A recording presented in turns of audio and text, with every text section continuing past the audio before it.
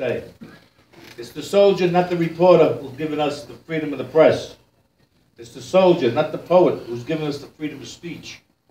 It's the soldier, not the campus organizer, who's given us the freedom to demonstrate. That's right. It's the soldier, not the lawyer, who's given us the right to a fair trial. That's right. It's the soldier who salutes the flag, serves under the flag, and whose coffin is draped by the flag.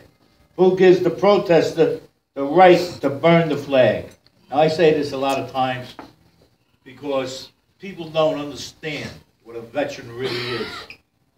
A veteran is a person who at one time in his life wrote a check to the United States of America for the sum of his life, for honor, for freedom and democracy. People forget about this stuff, and it's a shame.